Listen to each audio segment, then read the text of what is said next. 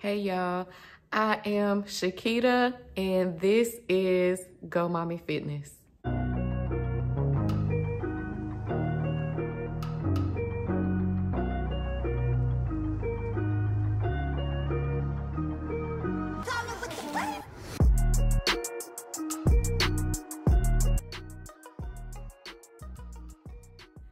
Y'all, welcome to my channel. In today's video, we are going to be talking about how I stay motivated.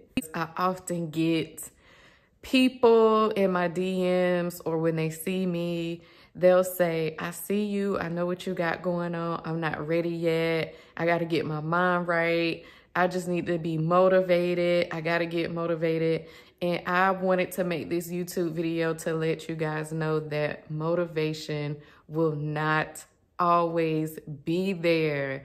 Please let go of the myth of motivation. If you are dependent on motivation to reach your goals, you will never reach them, because I guarantee you, you will have more days on your fitness journey where you don't feel like doing it than you do feel like doing it. I have 3 helpful tips that'll help you reach your fitness goals. They help me. I utilize these tips to this day.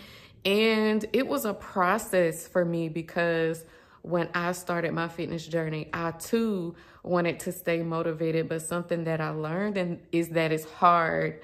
And you know, when you're on your fitness journey, it challenges you, and it doesn't just challenge your body, it challenges you mentally, and it will uproot things that need to come out of you. And it's a healing process, and it's a complete journey. It's not just about your body goals, it's about your spirit, it's about your mental, and it's about your emotional. I get a lot of people who just want to reach their body goals, but then they come into it and they don't continue, or they aren't really ready like they thought they were, because it's hard. It gets hard. So let me share my tips with you on how I stay motivated. And my tip number 1 is that I go back and I look at progress pictures. So I have the Photo Grid app. I think that's the name of the app. And I'll go back and grab photos or videos, and I will put them side by side, and I will look at my progress. And that's something that's super important to me, because even though people look at me like I'm getting it and I motivate them, things happen to me too. And I get discouraged too. And life happens to me too. So when I'm feeling discouraged, when I'm not feeling motivated, when I'm not feeling like I want to do this today, it helps me to go back and look at where I was and where I am now. And that pushes me. It gets me so hyped, y'all. It pushes me to get up and do my workout. And I'm going to insert one of the last side-by-sides that I put together. Looked at to get me motivated, and I'll insert that clip here just so y'all see. But one thing too with that is, if you aren't doing anything in between time, this isn't gonna motivate you. So I don't want you to go back and look at old photos and have it discourage you. Maybe you need to look at old photos and see where you were in comparison to where you are now, to boost you to get back to where you were, or better if that's where you want to be. Use that as a motivational tool. Don't use that to get yourself down. It's up to you to use the information to propel you forward. So you definitely will have to change the narrative if that is the case for you. Tip number 2 is that I had to recognize the flaws in my day-to-day. And I had to get real with myself and realize areas where I wasn't using my time properly, or areas where I could improve free space, whatever you want to call it, prioritizing. I realized that I was not doing a good job stewarding my time or managing my time well. And one of the things that I needed to do to fix that was to make myself a schedule. And I write everything down. I even brought my notebook to show y'all, like, this is my schedule. And I had to, on the top of it, write what my goals were, what I'm trying to accomplish. And what I want to accomplish is something that I struggle with is getting up early. I've always struggled with that my whole life, but the way my life is set up now, I have to utilize the first few hours of my day before my kids are up to get things done. That prevents me from rushing throughout the day or feeling like I'm not prepared or feeling like I can't get everything done. So for me, my day has to start early, even though I struggle with it. And I wrote that down. So to change my narrative and how I operate in my day-to-day, I got to get up early. I got a meal plan and or prep sometimes.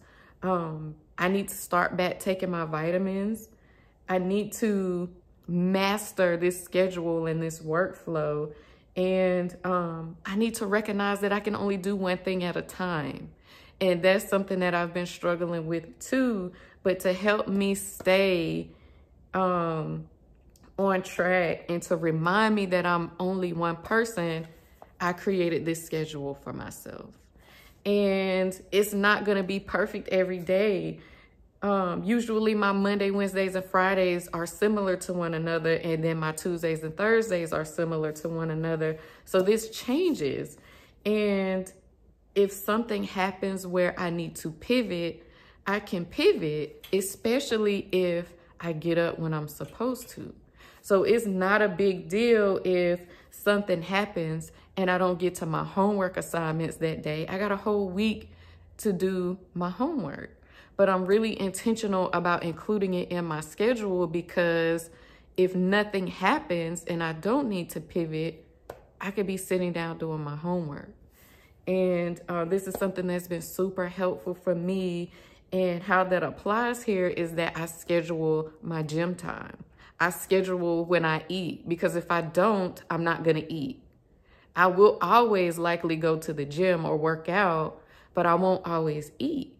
So to hold me accountable, I schedule my meals. And when it's that time, I eat. And this works for me. So I wanted to share that tip with you. So tip number 2 is I operate off of a schedule, a routine. And that is super important in your fitness journey, because when motivation is not going to be there, you need to operate in your routine. It needs to become a habit. You aren't going to feel like it, but if you're operating on a schedule, you can get it done. I know there's days where you don't feel like getting up and going to work, because I didn't. But that was my schedule. They expected me to be there, so I showed up. And if you create this type of schedule for yourself too, the expectation is that you're going to be there and you're going to show up. The third thing that helps me when I just do not feel like it, like it's likely that I'm not going to get up and work out, I will take this pre-workout. It's by Women's Best. It is the orange mango dream flavor, a performance supplement. It contains caffeine, and I don't take this all the time. I really take this on the days where it's likely that I won't work out if I don't. And it helps me get up. The caffeine gives me a boost. I literally won't sit still.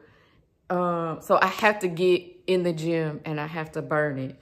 So this is why I like to take it. I don't agree with the ingredients, which is why I don't use it very often. Like with anything else, it's in moderation, like super moderation. But every now and then I need this, because every now and then I just don't have the motivation. I don't feel like it. I might be dealing with something else, or I just might be tired. I might be discouraged. It could be anything. And it might just be weighing on me heavy. And because I don't want to lose track of my goals, I'll grab this and I'll take it, and it'll give me the boost that I need, and I'll go work out. And it's usually a pretty good workout too. Something that I want to say about this though is that if you've never taken pre-workout before, be mindful of the effects. It gives, first of all, you're gonna poop because of the caffeine, like almost immediately. Usually like right after the workout. It'll give you jitters. It will make you feel like once you start moving around and it's in your system, it might give you like this itchy feeling, but it only lasts for a few seconds. It's really bizarre how it affects you, which is another reason why I use it sparingly. But it does, in fact, give me the boost that I need when I desperately need it. But I would say use it sparingly.